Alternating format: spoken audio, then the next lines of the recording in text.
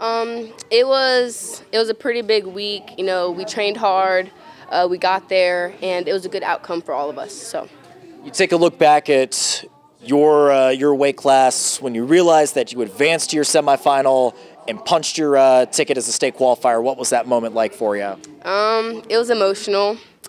I was very happy. I was feeling a lot of emotions. You know, that moment you just feel all the hard work, all the pain, like everything that you worked for, you know, you get it. So it was a big moment.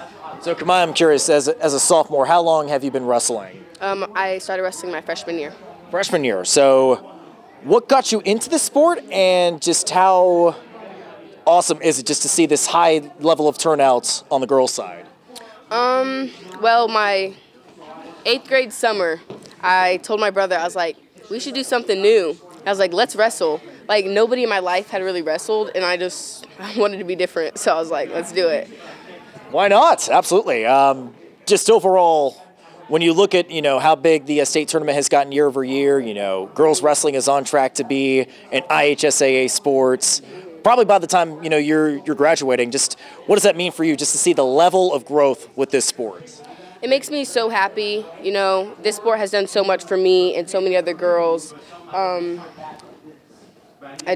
love it. They love it. It's a great sport, and I'm glad it's growing.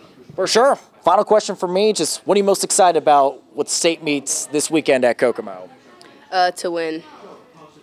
Simple enough. I'm so excited to win, spend the experience with the team. Thank my coaches. He's over there smiling. Thank them for everything they've done, and, the team, and excited to go there with them, experience it with them.